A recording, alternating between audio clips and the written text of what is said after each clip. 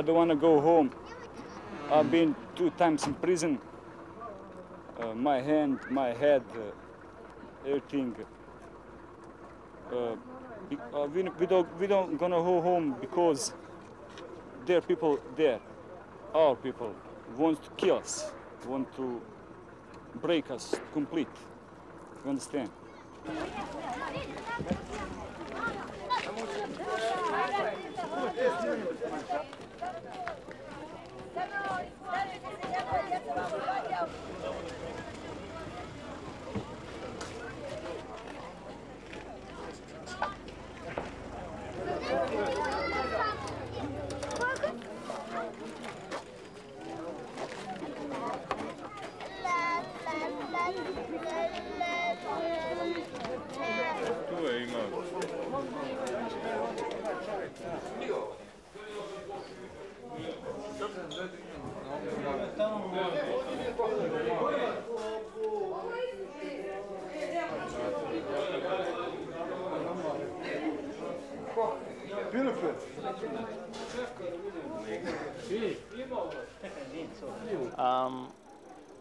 At the moment, the ICRC is also organizing a Red Cross message system so that the refugees here can remain in contact with their families, which they left back in Velika Kladuša, because we realize that the physical suffering of the people here is only part of their plight, and definitely the ability to communicate with their families is also very important.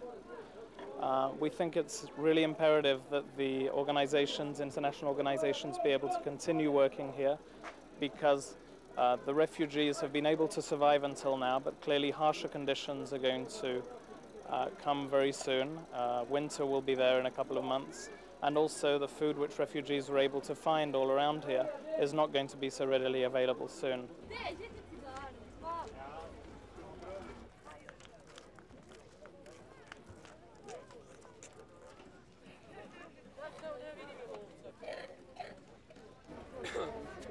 Yes.